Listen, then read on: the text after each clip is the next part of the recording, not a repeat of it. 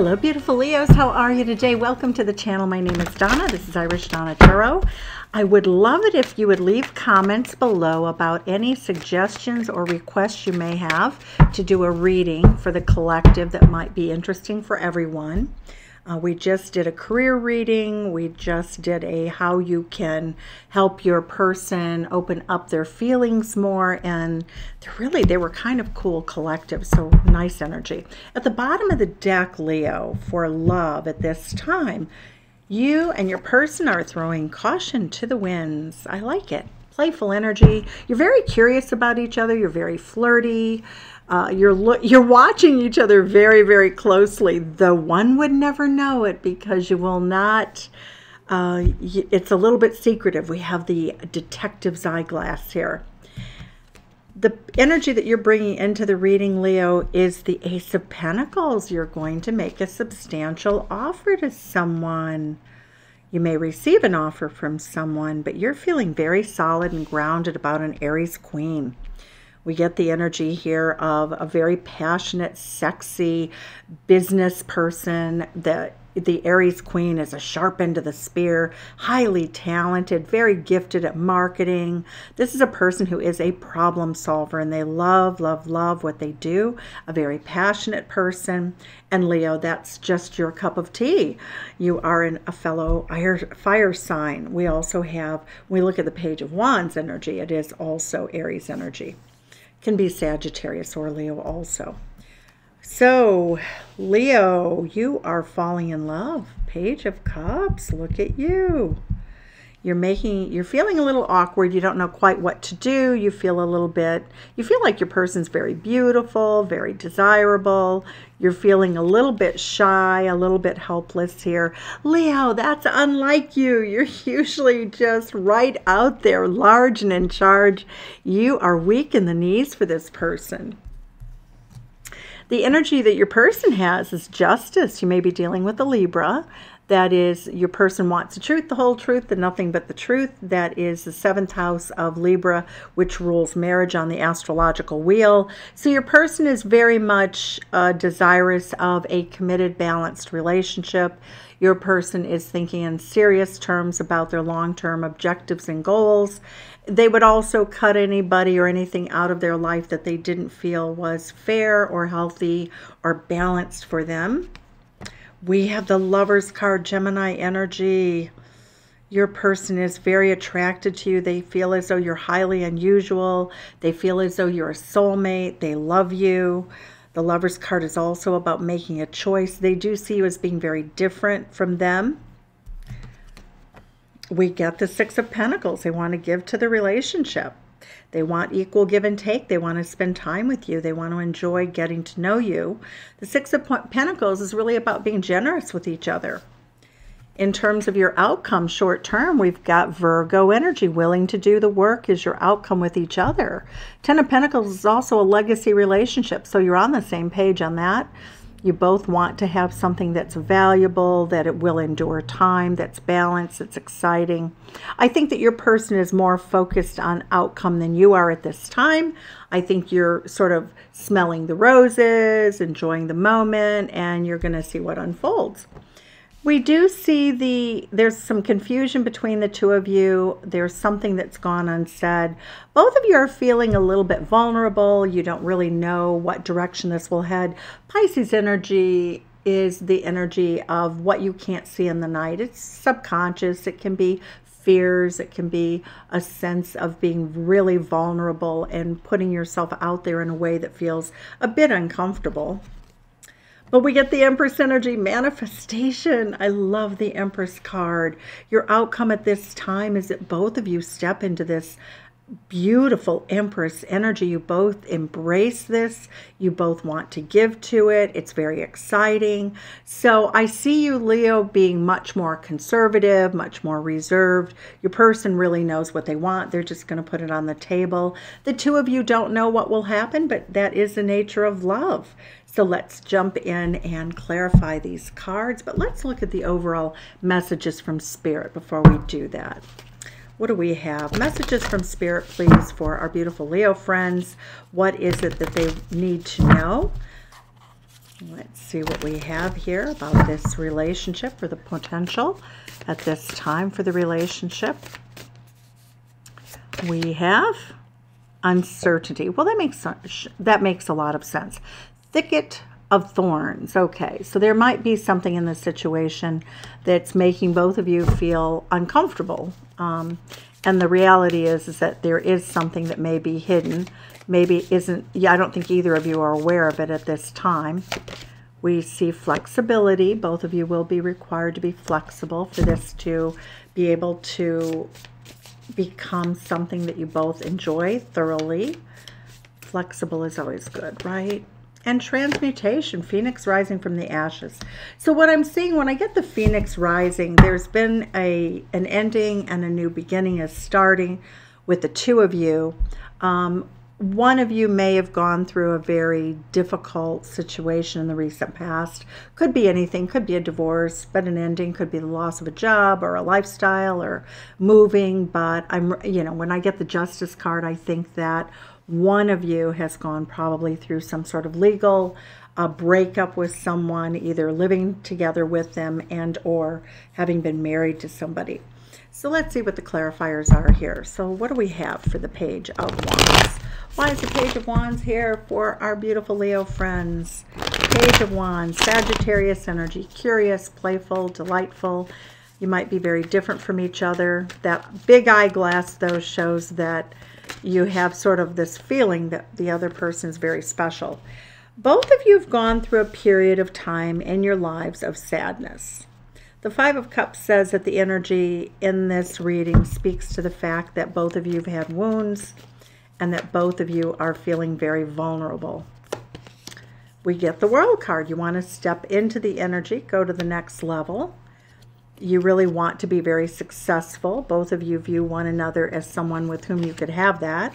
The High Priestess, using your intuition, instinctively moving towards a person that you think that you can evolve with.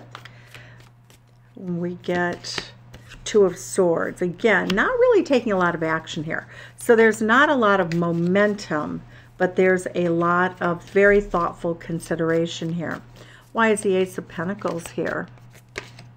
Lover's card. Oh, your person does see you as a lover also. There is a strong feeling that you could be soulmates. I don't think you're saying it to each other, but you have a mutual attraction that's very intense. Gemini energy. You're both you're thinking about each other a great deal. Why is the Queen of Wands here? Chariot card. Honey, I'm home. Oh, that's somebody who wants to. Leo, I think you really want to go see this person. I feel as though you are very enchanted by them. We get that Queen of Wands energy. She is sexy. She is charming. She's funny. She's smart. You really want to spend time with this person. And yet you're really keeping it pretty hidden. What's showing to your person is not what's going on beneath the surface with you. You want to invest. Okay, Seven of Coins. You've known this person long enough to have some idea of who they are realistically. I feel as though you may have worked together. Why is your person feeling like they need to be very balanced? What is this Justice card? What does it represent in the relationship? Eight of Coins. Get to know you, get to know all about you. They feel as though the two of you, again, I get that you've worked together. Seven of Coins to the Eight of Coins. It's really mastering your skills, your ability to figure out, your person really wants to figure out what the two of you can have together. The energy of the Lover's card is clarified by the Mother of Cups. Your person may really actually already be in love with you with that Mother of Cups energy, Cancerian energy. They want to nurture the relationship, but they have not told you. That Eight of Swords is holding themselves back. The Judgment card, Six of Pentacles. They've made the decision. They feel as though you're the one. They haven't told you. They want to get to know you better. Judgment and Justice card does mean that it's very likely that your person, Leo, and energies can be reversed. Your person may have gone through a divorce and they're coming out of it. And it looks like they really feel as though you could be the one. The other potential here is that, you've known each other and you Their inspirational love and a passion for you maybe motivated them to finish off a relationship that wasn't working. Okay, what do we have here for the Ten of Pentacles? We have the Star card. Look at that. Oh, man. Legacy, love. The Star card, very spiritual. The Ten of Pentacles is all about having a beautiful home. It's about marriage. It's about generational wealth, abundance, happiness, and joy. Creating a legacy for generations that follow, taking care of the generations that brought you into life together. The Star card says that both of you are on the same page in your value system. The Hierophant, but well, it looks like there is some question. It does look like your person may not be totally comfortable, nor you, at this present time, though you fantasize about being married in a committed, happy, traditional relationship, Taurus energy with the Empress. I think it's a very strong vibe. Both of you value that the idea of being married, but right now I just see you not willing to, you know, you're just going to live with the fear and see how things unfold.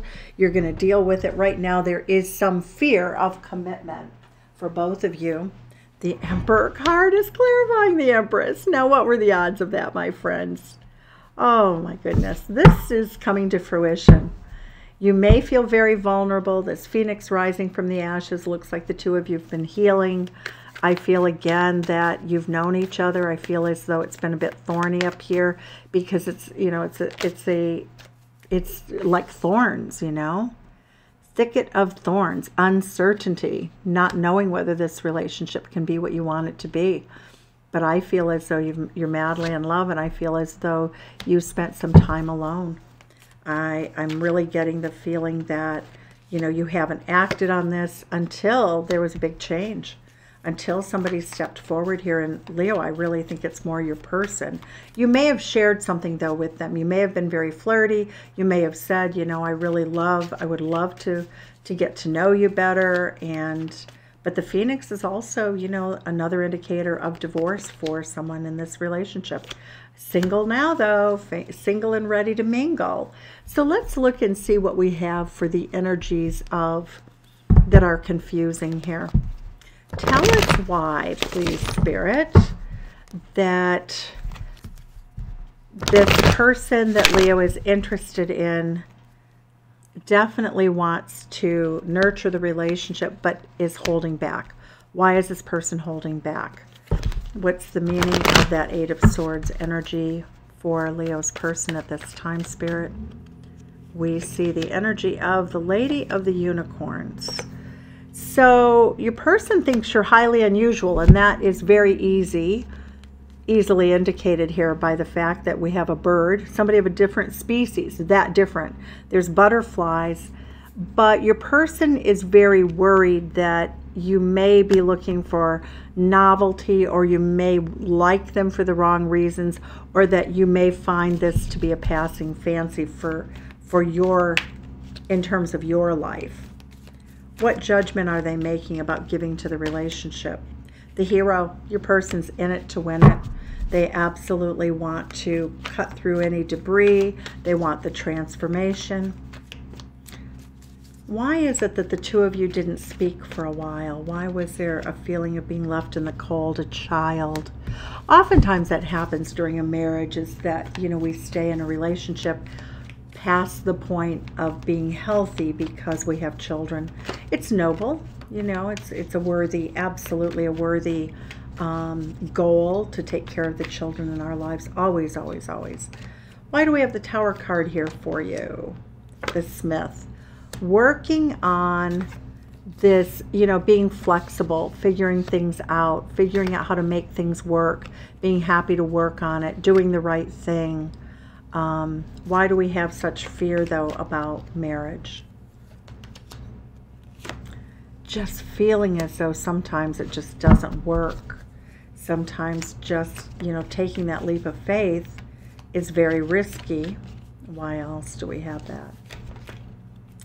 The Returning and the Fixer. Okay, so what we see here is that one or both of you has really had a tough go of it. And it looks as though you could have been in a relationship with this person for a while, and then there was a return to a marriage. There was a period of time. And the example I would give is you're in love with another person. You're married. You're not very happily married. The marriage is not particularly healthy or good. And so, but you return to the marriage. You say, look at, whether it's Leo, you saying it, or them saying it to you. I think it's them saying it to you. That I don't want to whitewash over this. I want to take this seriously. I don't want to sweep problems under the rug with the fixer. I want to go back and I want to see if I can make it work. And if I can't, I'll be back. I will return.